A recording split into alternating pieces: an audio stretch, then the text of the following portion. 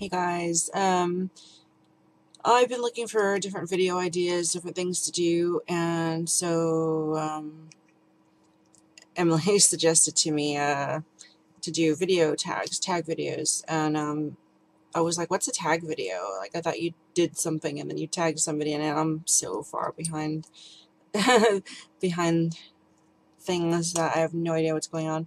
But so she told me, no, it's a tag video. It's basically like a Q&A video. Question tag thing, which I love stupid random shit like this. So I actually have 3 or 4 of them here, and I'm just going to start from the top. I'm only going to do one tag per video. The other ones are kind of blah, just random question tag, but interesting all the same. The first one's the shortest one. It's the goth tag. So this is my goth tag video, suggested to me by Emily Boo. I'm going to link her here, and you guys can check her out if you want to. She's quite a cool chick. Question number 1, how long have you been goth? I first started dressing like this probably in 2001. I started noticing things that were goth in style without really even knowing what goth was in about 2000. Started getting out of my metalhead stage and preferring, like, oh, I like the corset look, oh, I like the darker makeup, and oh, the long kind of flowy dresses and veil-y shit, and it just really caught my eye. And when my first husband and I split up, the boyfriend I had after that used to be goth back in his day, and he actually taught me everything that I needed to know about the style and the music, and kind of got me into all that shit. And I was very resistant at first because none of it actually interested me. Like, the music sucked. But then once I was left on my own to discover my own shit, I found out that I really quite liked it. How were you introduced to goth? I just answered that. It was my ex-boyfriend, Fred. What gothic subgenre would you put yourself in? That's a tricky question because there's so many different little subgenres now, whereas when I got into it, it was like you're either goth or you're not. At the time, I would have said the whole, like, Renaissance goth, romantic goth, or whatever, because I used to wear the veils over my face and the long dresses and the, like, long black wedding dresses. And I have a picture that I'll put in right here. Twinkle, twinkle, all the night. Then the traveler in the dark thanks you for your little spark. He could not see which way to go if you did not twinkle.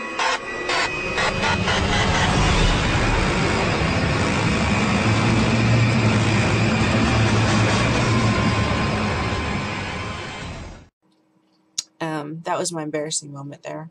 But then I went into, like, fetish goth, where it was always just vinyl corsets, vinyl garter belts, dabbled in all kinds of shit at that time.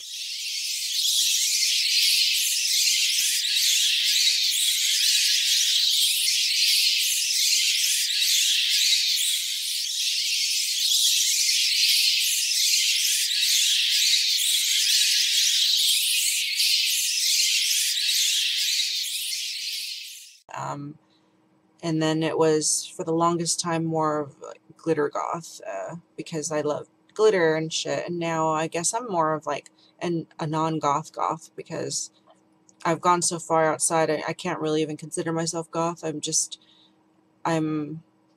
love a lot of goth things and interests, and the looks still, and the clothes, and the old music, but I don't live like any kind of goth lifestyle, really, unless I'm like a realistic goth, where it's like you just are who you are. And I don't know, that probably makes no sense at all. I still like everything. I have everything in common with the cliche goths. Not everything. Like, I don't like Christian Death, and I don't like the old school goth bands, but, you know, love Bauhaus. Though love Spiderwebs, spiders, creepy shit, bats, you know, scale animals, you know, shit like that. I love all the stupid shit. I'm like a childish kind of goth chick, even though I'm an old lady now. But yeah. What do you believe to be the basis of the goth subculture? I'd have to say that being different, unique, kooky, heavy makeup usually, pale skin, heavy makeup, black clothes, goth music, and liking spooky stuff, Tim Burton. Like, there's a lot of cliches out there that are basically, if you're into any of that, you're considered goth. You're classified as goth. Anything that I listed previously in the previous question, if you like any of that, you're considered goth. Emily the Strange, Nightmare for Christmas, you know, Corpse Bride, that kind of shit. What do you dislike about being goth?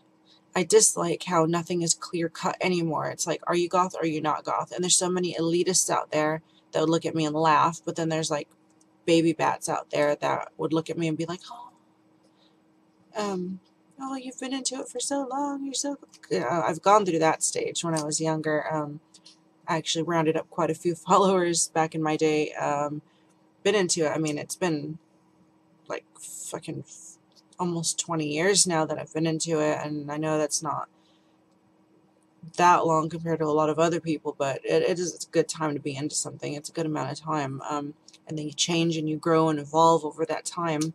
But I don't like how there are elitists, as there is with everything, and they look at you and they just think, nah, you're not good enough. Nah, no goth would wear that. No goth would have that color hair. No goth would do their makeup like that, or, you know, no goth would like oldies. I mean, it's like, get over yourself. That's it. But that can be said for any genre, not just goth. What do your parents think about it? My parents, well, my dad's dead, but my mom, when she could think straight, she fucking hated it.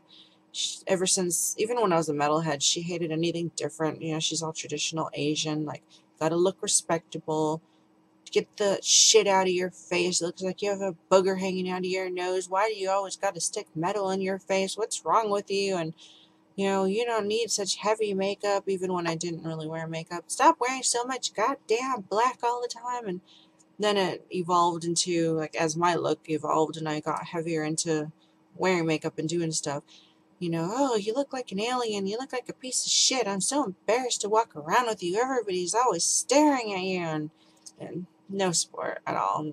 Even at this, like, before she had her last stroke, I've always tried to get it into her head that just because I look like this, it doesn't mean I'm a bad person, and I wish that she would just have been able to see me for who I am and not what I look like, you know, but she's incapable of that.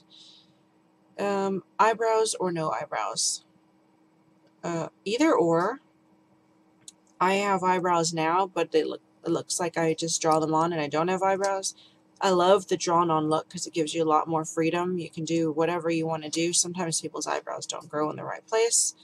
But then real eyebrows, some people have the most amazing real eyebrows, and I envy them so much.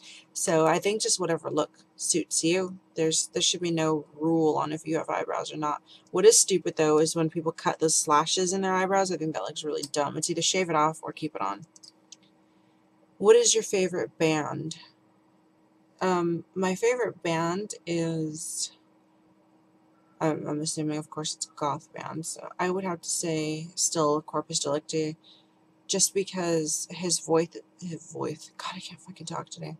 His voice is very soothing, and it just makes me think of Germany and, like, being in Europe, and I don't know, just nothing I ever experienced when I was over there, because of course I was young, but it just gives me that, like, Germany kind of feel, like walking down cold cobblestone roads and the old brick buildings, and I don't know if I can even know, just 80s type, old school, goth, cold, foreign awesomeness. And I just, I really love them. My favorite song from them is called Twilight.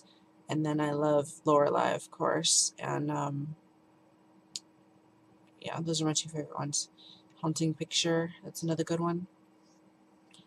Number 9, your opinion on Marilyn Manson. I think Marilyn Manson is not goth, just like I think Amy Lee is not goth. Evanescence is not goth. I think that his style at certain points in his career has been very goth. His look was pretty spot on, awesome. Music is just so obviously not goth. I don't even know what people are thinking of when they call him like the goth king, because he's not. He has a look sometimes, but he's also ever changing and ever evolving, so you can't really pinpoint him down to one thing. He's not just metal, he's not just shock rock, he's not just goth. I mean, he's able to do his own thing. He is his own person, and I don't think that people should say everybody that likes Marilyn Manson is goth because Marilyn Manson is a goth band. I mean, that sentence is just ignorance at its finest. I have nothing against him. I love his old shit. I used to be heavily into Marilyn Manson when, up until I think Antichrist Superstar, and what was one after that? Mechanical Animals? Or did I get that backwards? Those are the last two that I really liked. After that, I kind of lost interest, so, you know. But even back then, it was like, he's not fucking goth. He's not fucking goth, you know. And lastly, what were your baby bat days like? I don't even know. I would say embarrassing, but I wasn't really embarrassed. I didn't have any friends that were into goth. I didn't know anybody into goth. Back then, people still didn't exactly walk around and with piercings and colored hair and wearing weird shit. I mean, it was more like the late 90s, early 2000s, where I was anyway. I don't know if it was different depending on where you were. Where I was, people were more metalhead, gangster rapper kind of shit. And, like, I don't know, you didn't just walk around and see goth people. I saw one goth couple once before I ever even knew what goth was, years and years later.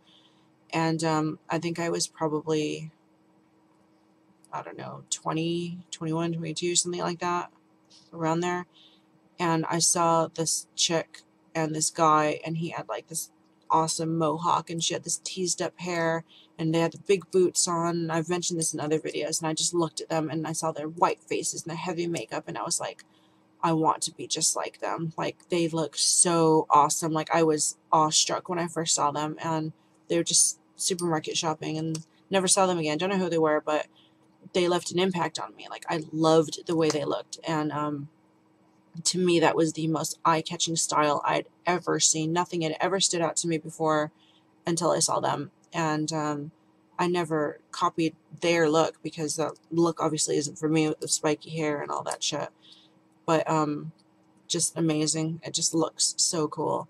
And when I got into it, my boyfriend Fred at the time wasn't into it anymore. He was like, I don't know, like he was really into rockabilly, and he's like slick his hair back, and he'd wear like the shirts like Charlie Sheen on 2.5 Men with the stripes down the side, button up collar shirts, and he'd wear like the bigger kind of pants and the flame shoes and whatever. Like, he was big into like Reverend Horton Heat and fucking squirrel nut zippers or whatever. And we actually went to go see Reverend Horton Heat when we were together and shit, and some other of those bands that I totally don't remember anymore.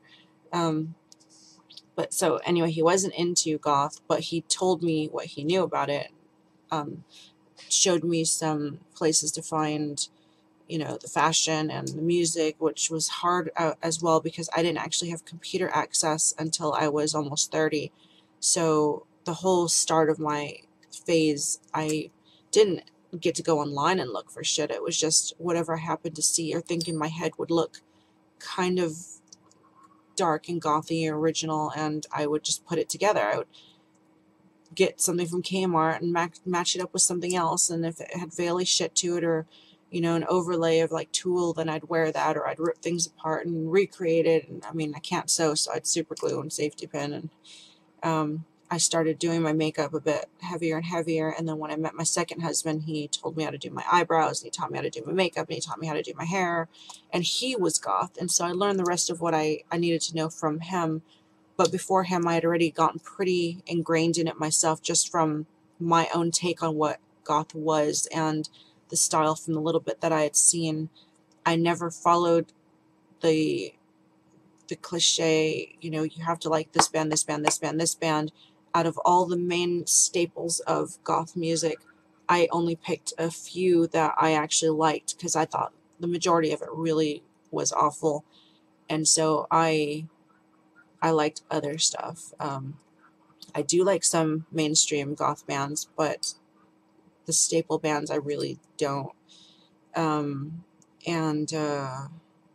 Yeah, I just did my own thing, and people thought I was weird anyway, just because even from when I was in middle school, I'd sit there and pierce my face in class. Like, I was always into piercings and shit. As soon as I was old enough to get a tattoo, I got this tattoo, and then I got the one on my leg, and then I got this one here.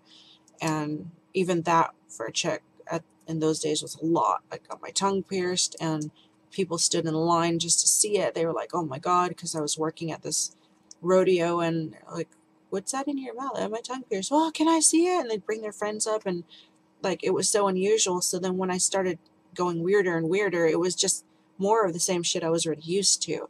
I'd walk around, you know, in my corset and my big long skirt, and people just be like, oh. But I loved it back then. I mean, I was a kid, and I was real kind of cocky and not shy, and me and my best female friend Brenda used to walk around the mall holding hands just to piss people off, because they're like, oh, lesbian couple. We'd be like, damn straight, you know, just doing things just to irritate other people. So yeah, I didn't really have anybody to learn much from. I did my learning myself without internet. I don't even know how I did it, honestly, but I did somehow order shit, you know, snail mail, going into used record stores and picking out stuff, and just word of mouth. And then as I was already ingrained in it, then I started meeting more people and finding the goth club, Dito and El Paso, and then of course marrying my second husband and things like that. But it was fun, and it was interesting, and I think if I had to do it all over again now, I wouldn't be able to, because now I'm a big chicken and I can't stand people looking at me, and I'm like scared and nervous all the time. But back then it was perfect for me because I didn't give a shit. So I'll actually put in a couple of pictures, if I have them still, of what I looked like back then. Looking at it now, it looked really dumb.